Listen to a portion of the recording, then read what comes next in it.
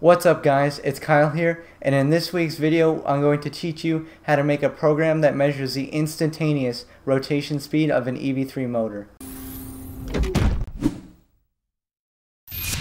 This week's video is kind of like a complement of last week's video. So last week I taught you how to make a program that measures the motor's average rotation speed over the entire length of time that the program runs for. In this week's video, it's instantaneous rotation speed. So that means that we're going to be taking the rotation speed at any one instant. So it doesn't matter what happened a second before we measured the rotation speed. It's concerned with what's happening right now. If you want to think about it in terms of calculus, this is going to be taking the derivative of the motor's rotation. Now, just like last week's program, the really awesome thing about the program we're making this week is it requires no extra hardware. All you need is the EV3 brick and the motor, because we're going to be using the timer built into the EV3 brick and the rotation sensor built into the motor to measure this rotation speed. So no additional hardware is necessary. The first program that we're going to make today measures the motor's instantaneous speed in degrees per second. And I start with degrees per second just because there's a few less steps involved as compared to programming RPM. So the first thing you need to do is just turn on whatever motor you want to measure the speed of. So I'm measuring the speed of the motor in port A, and I'm just going to set it to continuously rotate at 75% power. You don't need any other initialization, so we can jump right in and get to the loop. Now the first thing you want to put in the loop is the motor and time resets. So take out a motor rotation block and set it to reset the degrees in the motor that you're measuring, so in my case port A, and also reset one of the timers. You'll notice that if you watch my last week's video on average motor speed, that these resets go outside, whereas opposed to the instantaneous motor speed, we're putting the resets on the inside. And that's because we want to get a snapshot of what the motor's rotation speed is right now at this instant, hence the name instantaneous. After these resets, we're going to put a short wait block. So we're going to set it to whatever you like, but I think 1/2 second is a good amount of time. And after that, then we're going to put yet another motor rotation block and set it to measure degrees. And we're going to put another timer block, and this is going to measure the time in seconds. So if you think about it, we're resetting the motor and the timer, waiting for 0.5 seconds, and then measuring the change in degrees and the change in time over that interval.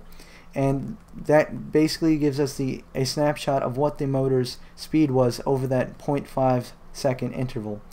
Then what we're going to do is take out a math block, set that to divide, like so, and we're going to divide the number of degrees by the number of seconds, hence degrees per second. Take out a text block so we can display this to the EV3. So type in the label you want to display alongside of the speed information, so in my case degrees per second, and we can take the result and plug it into the B input of this text block. And then finally take a display block and set this to display text, set this to wired text, and then you can plug in the result of this text block into the text input of this display. And if you'd like to learn more about using these text blocks and these display blocks, see my tutorial on EV3 display blocks that I'm linking to right here. Anyway, this is the completed instantaneous motor speed program in degrees per second. With this program up and running, you can see that the motor's instantaneous speed is being displayed on the EV3 screen in degrees per second.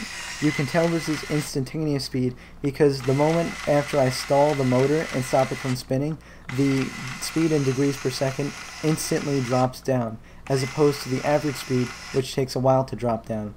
Then when I let go of the motor and allow it to start spinning again, the rotation speed instantly jumps back up. Now that we have a program that measures the motor's rotation speed in degrees per second, I'm going to show you instead how to measure the rotation speed in RPM, or revolutions per minute. And because much of the programming is the same, we're going to start off with the program we just finished and convert it from there. So the first thing you want to do is go over to this motor rotation block and change it to measure rotations. You're going to keep it plugged into this division block though, like this. So now it's calculating motor rotations divided by seconds. Instead of plugging the result directly into the text block, we're going to add one more math block in between. Set this to multiply, and then set the block to multiply the input by 60. So we're going to take this result, multiply it by 60, then take the result of this math block and put it as the B input for the text block. So now it's measuring rotations, dividing by the number of seconds, then multiplying by 60 to get to minutes, because there are 60 seconds in 1 minute. Lastly, you may want to change the text that's displayed next to the rotation value. So I'm going to change this to, say, RPM, and now our new instantaneous RPM program is ready to go. With this new program running, we can now see that the instantaneous motor speed in revolutions per minute, or RPM, is now displayed on the EV3 screen.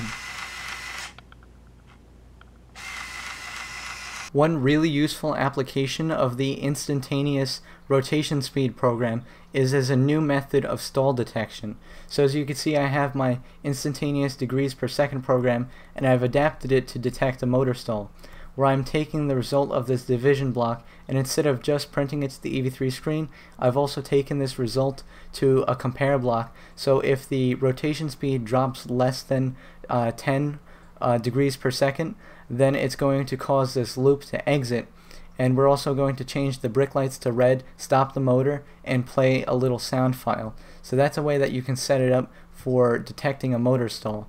Here is our motor stall detection program in action.